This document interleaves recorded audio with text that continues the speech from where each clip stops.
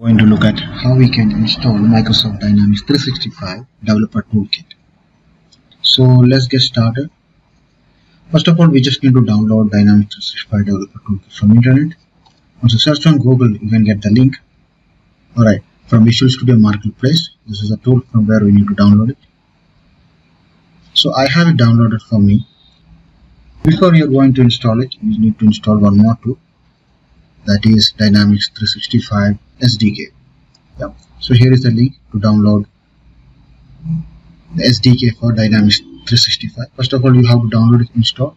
Only after that you can install the developer toolkit. So if you're directly going and install the developer toolkit, so what will happen is it won't do any kind of system requirement check or validity check in the beginning, and it might fail if the SDK for Dynamics 365 is not installed. So I have both this application downloader here. I have the exes over here in my downloads. Alright, so here I have Dynamics 365 SDK. When I'm trying to install it, it might show you some error about the protected mode. So go to more info, it will show you the information and click run anyway. Alright, click yes. So the installation of this package failed. Alright, let me try to install the SDK for CRM 2016. Okay, this won't work. It's already installed for me. So, but the SDK for Dynamics 365 is not working. So, I'm just going to delete this file. Then I'm going to download it again. Download here. First file. Click next. It is being downloaded. So, let's give it a few minutes. Once it's downloaded, we'll start installing the SDK first. After that, we will navigate to the install option of your developer toolkit. Alright, so we got both these files downloaded. So I'm just going to install the SDK for Dynamics 365. Click yes. Okay, click here to accept the Microsoft software license terms. Click continue. Select one folder where you need to extract this application. Click OK.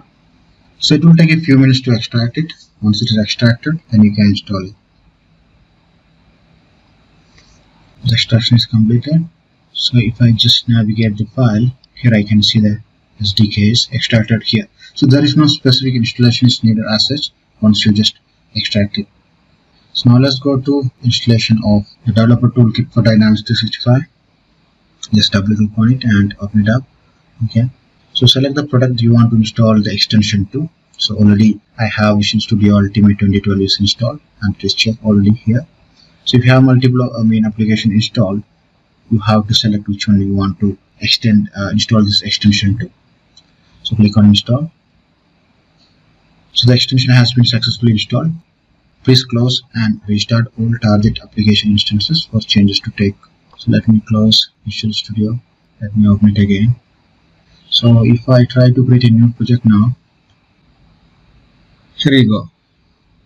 So now I have the project types such as customer project, Dynamics 365 plugin library, Dynamics 365 package and everything. So that means Dynamics 365 developer toolkit is installed along with my Visual Studio.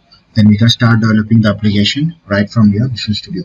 So how you develop your application for Dynamics CRM with the help of developer toolkit, that we will explain in another video.